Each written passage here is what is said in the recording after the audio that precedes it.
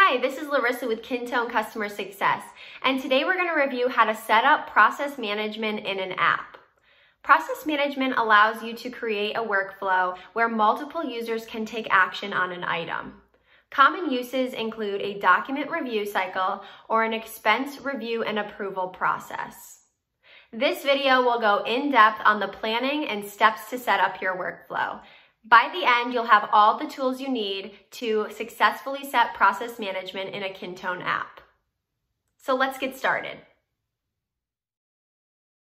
If you're brand new to process management, I highly recommend testing out a simple pre-built workflow using the Shared To-Do app in the Kintone Marketplace. To add it, just click plus next to apps, search Shared To-Do, click Add this app, and Add. This is a great start to get used to status placement, assigning, and how to use the buttons once it's enabled. Today you'll learn how to set up process management settings for a document request app. In this app, anyone can make a request for a document. So once it's submitted, someone can either begin the request and continue to create, reject the request, put the request on hold for later, or return to the submitter for more info on what's needed. This workflow will eventually lead us to a completed or rejected request. First, always plan out your workflow ahead of time so you know the exact steps you'll need to add to the process management settings. For each step, you're going to need to know status. This will indicate the current status of the record. Assignee. This is the user who is allowed to take the actions. One or more assignees can be set for each status. And action. This refers to the operation of changing the status of the record. So what will need to happen for the assignee to change the record to the next status? When you're first getting started with process management, it's easiest to give yourself a visual of your workflow. This will speed up the setup and alleviate any possible confusion as you're learning the steps. First, determine the basic statuses for your workflow. Add arrows to note next steps and if any statuses will ever need to revert back to a previous step. Next, add in your assignees. At each status, who will be in charge of completing it and moving it on to the next stage. Lastly, we'll add in our actions. This is the name of the button options that will be available to the assignee in the status before. This is simply the text that will display on the button. With our completed workflow, once a record is saved, it reads, "The current status is not started and is assigned to the person who created the record. The only option they have is to click the button Request." Once clicked, that status is Request in Queue and is assigned to Larissa. Larissa then has the option to accept the request and begin working on it. From there, Larissa will have the option to complete or reject the request, or she can simply reject the request, which completes the flow, put the request on hold for a later time. From there, Larissa can reopen the request and go to the already created status in progress and complete that workflow, or choose to reject the request immediately to complete the workflow that way. Lastly, she can decide she doesn't have enough information to move forward and can send the request back to the person who created the record for more details. From there, the person who created the details will update the record and push it back to Larissa to make the final decision on how to move forward again. From your app, click the drop-down next to the gear wheel, hover over General Settings, and select Process Management. First, we'll enter our statuses in Section 2. I've pre-added the status names here, but these are just all of the yellow boxes in our workflow diagram. Next, we'll start building the flow. The initial status after a record is saved is Not Started. And it's going to be assigned to the person who created the record. This middle portion here is for setting branch criteria, which allows you to display certain buttons based on another condition in the record. For our current flow, branch criteria isn't needed, but I'll review this a little later on. Per our flow, the only option the record creator has is to click the button Request. So we'll add that button name in here.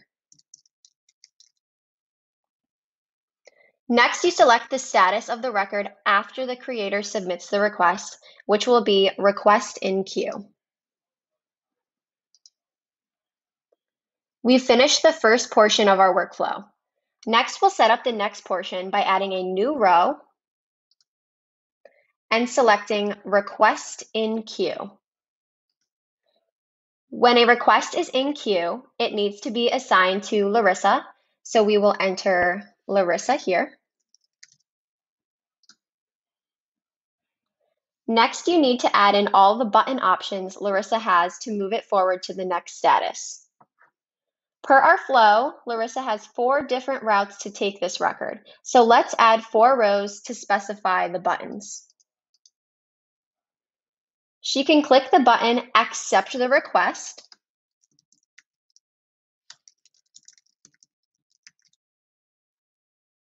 which goes to a status of In Progress, or she can do Reject Request, which will go to a status of Request Rejected. She can choose to Put on Hold,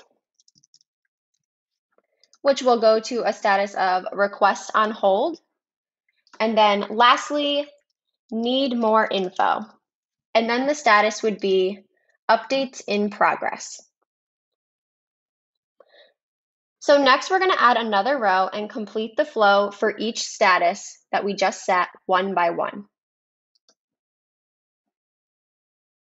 Let's start with In Progress. This will be assigned to Larissa again. The only options we'll have from here are to click the button Reject Request, which goes to a status of Request Rejected, or we can click Complete, which will go to a status of Request Complete. So next there was the option to reject request. However, since rejecting the request is one of the possible ends to the workflow, you don't need to add an extra row because there are no steps after rejecting the request. So next we'll move on to Request on Hold. And this is also going to be assigned to Larissa. The options from here will be to either reopen the request and go back to a status of In Progress, or to reject the request, which will go to a status of Request Rejected and will complete the flow. So lastly, we need to add the options for when we pass it back to the requester to make updates. So we'll need to select Updates in Progress. The assignee is going to be the person who created the record. So you can assign unique users per record by using the user group or department selection fields, as well as the default created by and updated fields. So for this, we'll send it back to the user identified as created by. From here, that user will only have the option to mark the record as details updated and push it back to Request in Queue. When you have a lot of statuses, you may miss a step. To be sure we have all of our sections set up, we'll add a new row and select the drop-down status. The only statuses that should remain are those that are going to end the workflow. So in our case, that would be Request Completed or Request Rejected. So since those are the only 2 options here, and those are completions of our workflow, we are all set. We did it correctly and added in all of our statuses, and we can delete this test row. So we've successfully set up our document request process management workflow. Now that we've reviewed the basic setup for process management, let's take a look at additional features by adding multiple assignees and setting branch criteria. When selecting assignees for a particular status, you can select more than one person to take action. To do this, simply add the user group or department name or selection field from the dropdown. Next, you'll need to determine the requirements from each assignee for the process to move forward. You can choose User chooses an assignee from the list to take action. This allows the current assignee to choose which user to pass it on to next. All assignees in the list must take action. This requires everyone in the assignee list to take action before it is passed to the next step. Or one assignee in the list must take action, which means anyone in the assignee list can take action, and once one person does, it moves to the next status.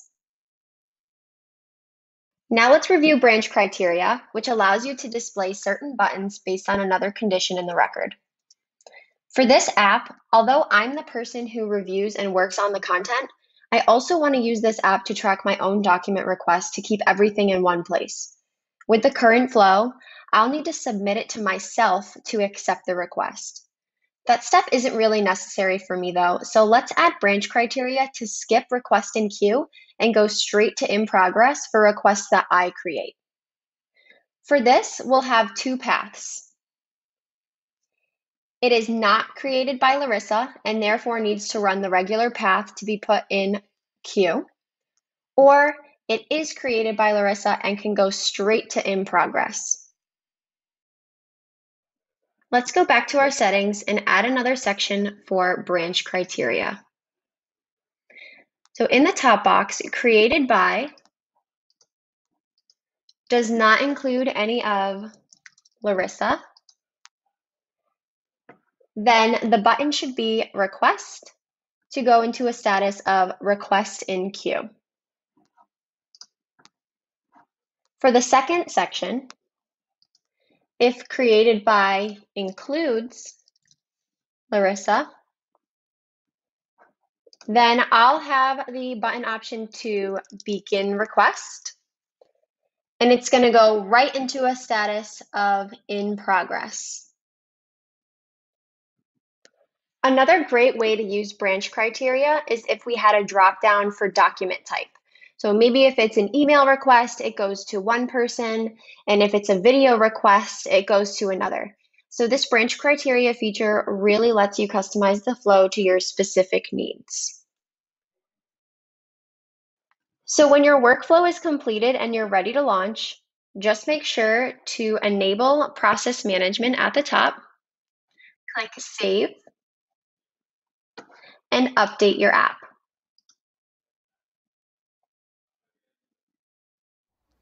We went through a lot today, but I'm confident you'll be building successful workflows in no time. Thanks for watching this walkthrough of process management in Kintone.